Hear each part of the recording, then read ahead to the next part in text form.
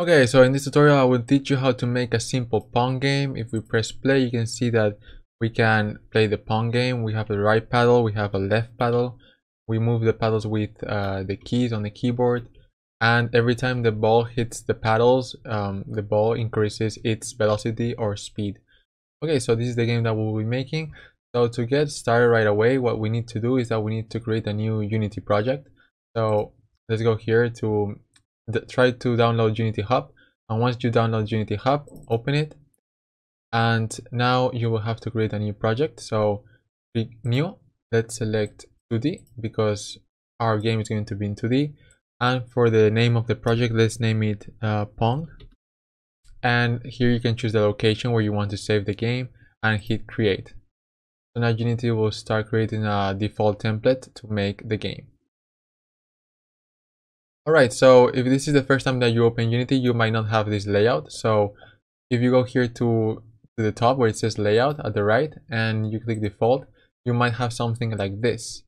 But I prefer to have it in a different way. So what I do is that I drag the hierarchy to the right like this, and I select the game view and I drag it to the left. You can drag it by holding the left click. So you hold and you drag. And what we're going to do right now is that we're gonna set the game. So to set the game, first of all, we're going to change the aspect ratio of the game. So here in the game view where it says free aspect, click here and change it to 3:2. And now that we have changed it, we can see that here in the hierarchy, if you click here in the scene, you can see that we have a main camera, and here in the inspector you can see the components that the main camera has. And what we're going to do is that we're going to create a new sprite. So go here to the project view and right click and select create, and let's hit where it says sprites and square. So now hit enter and we have created a square sprite. Now if you click and drag the square to the hierarchy, you will create a game object automatically. Unity will create a game object for you with a transform component and a sprite renderer component.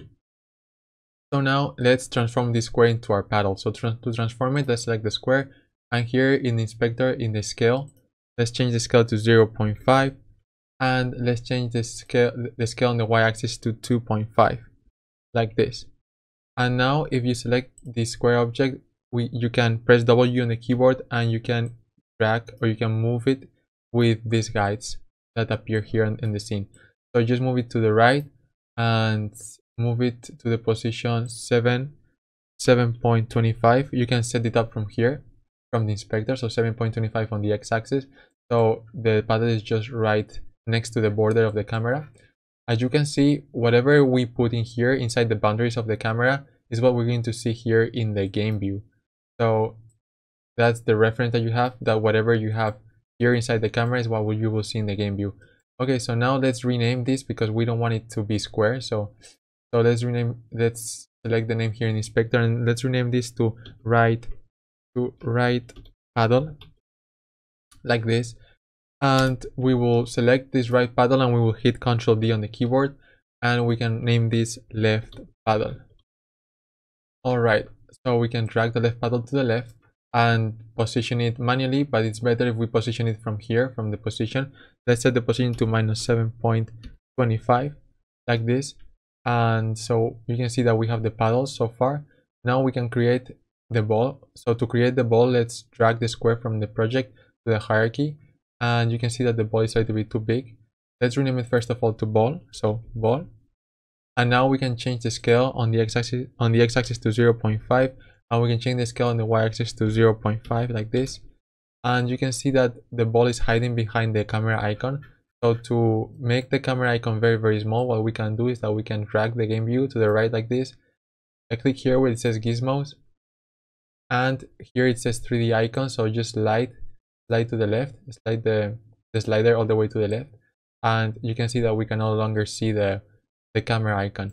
Alright, so now we hit play. You can see that nothing happens. We have set our sprites in the game, but nothing is happening. So we're gonna make the ball move, but we're going to do that in the next video.